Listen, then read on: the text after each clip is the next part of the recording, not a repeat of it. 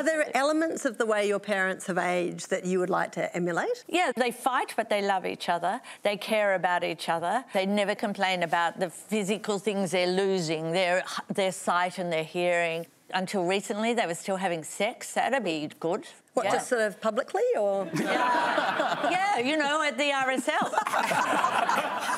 So how recently? Did they tell you? Like, you seem like you're across the chronology here. Well, I am, because I was writing this book on menopause and I was telling my mum and dad how, you know, like a lot of women during, you know, menopause, they may lose their interest in sex. And then my mum goes, well, that didn't happen to your father and I. And I said, what do you mean? And she said, well, we're still having sex. And she said, in fact, we had sex last week. And she said, you know, when your sister said I was looking well, that's because we'd been having sex all week. And then my dad said it was the same sex, it just took a week.